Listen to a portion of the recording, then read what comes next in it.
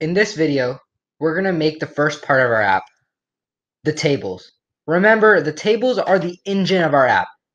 So we're going to create the data that will be displayed on our app. So let's go to the top right, click the button that says Create Workbook. And since we're going to make our project from scratch, click Start from Scratch. It's going to take some time to load. And then once we get in, click on the home icon. And then right-click the project that you see, which is called Untitled right now, and click Rename. And let's rename it to Vacation Request. So that once you make a lot of apps, you'll know that this one is for Vacation Request. Then click back on it so that we can go back to the tables. Now click on this tables icon right over here and right-click the section that says Table 1 and rename it to Status.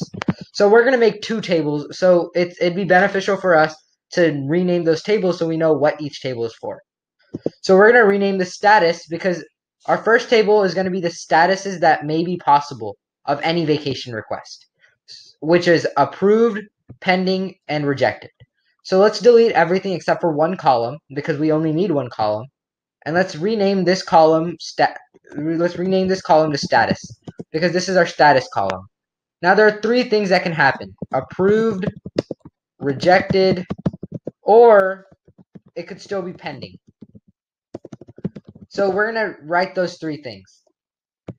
And then now let's go click on tables again and let's add a new table. Add a blank table. Remember, go back onto the tables icon and rename this table so we know what this is for future use. Let's rename this vacation days.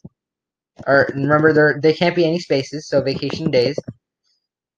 And now what we're going to do here is we're going to display all the data that will be displayed in the app. We're going to write all our data right over here. So basically our app is going to pick the data from this table and display it. So basically we want this table to display who wants the vacation, so the employee's name, when he wants to start the vacation, when he's going to end the vacation, what's the status, whether it's approved, rejected, or pending, like the table we created before this table, and why he wants to go, so the description. So we're going to need 5 columns.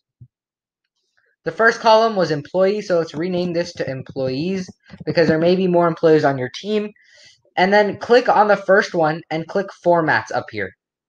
When you click formats, this little section will pop out, and so basically what we're gonna do over here is click on auto and go to the very bottom and select contact because the employee is a contact. And basically what contact is everyone that's in your team that you've added, and we'll learn how to add people in to your team in the future, but everyone you've added, whenever you select a format as contact, you can see their name and email as a list. And we'll actually see that. So now click apply, and whenever I click the arrow down, now I can see that I have my name and my email because I'm the only one in my team right now. But if I had added more people, I would see other people. So if I had Bob Jeff in my team, I would see his name as well. So let's make some dummy data so that we can display it on our app first. So the name employee is 𝐃𝐈𝐒𝐂𝐋𝐀𝐈𝐌𝐄𝐑. Our second column is for the start date. So let's rename this to start. And if we click where we're going to start typing for our dummy data and we click formats and we go back to format column as, we can see that if we scroll down, there's another type of format called date. And the start date is a date. So if we click apply and now whatever date we put, so let's say we say 6, or let's say I want to go to vacation for Christmas break. So I'm going to say 12/15/2020. And you see how it automatically formatted itself to a date because we made sure that this column will format itself as a date. Our third column is also a date because it's the end date. And so we're just going to do the same thing we did for start. We're going to click formats, change this to date, and click apply. And then let's just keep on adding to our dummy data. So let's make this 12/25. So I'm going to go for around 10 days.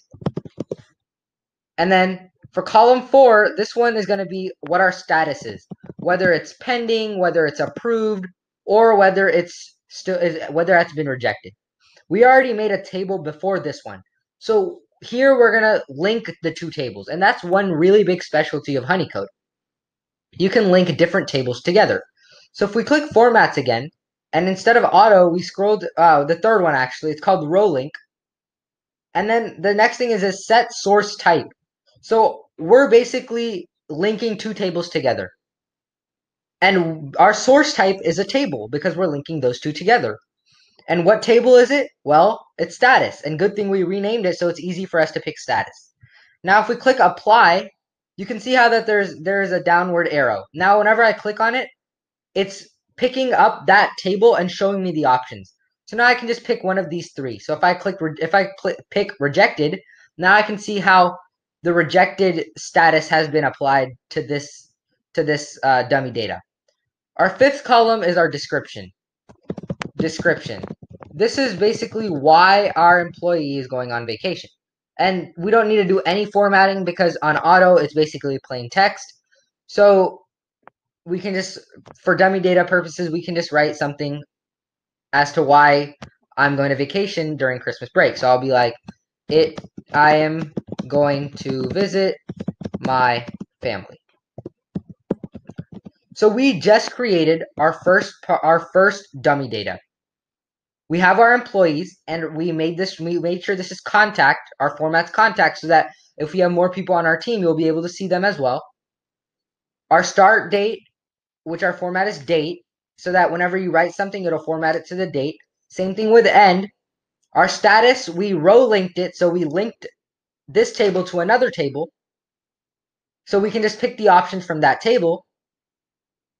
The description is why we're going, and this is just plain text, no formatting at all. Now, let's make some more dummy data so that when we're creating our app, we'll be able to use all of this to display.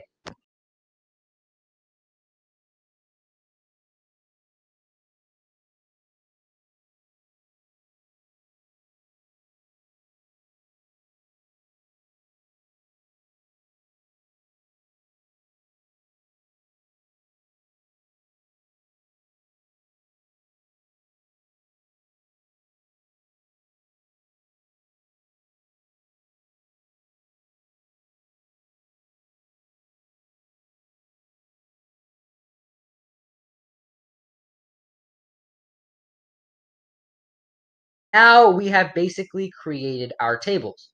And we can delete this last row because we don't need it right now. So we have 4 rows. Our first row is our titles, and we have 2 tables. One's the status table, and one is the vacation days table. And we've linked the 2 tables together, and we've got all the data we need. Now we just have to make our app and make all those automations happen. So whenever someone adds a request, it'll automatically add a row in this table. And for some reason, this last line went away, so I'll add it back. So I am traveling to Arizona. And when I click enter, then I'll delete this row really quickly. And we are good.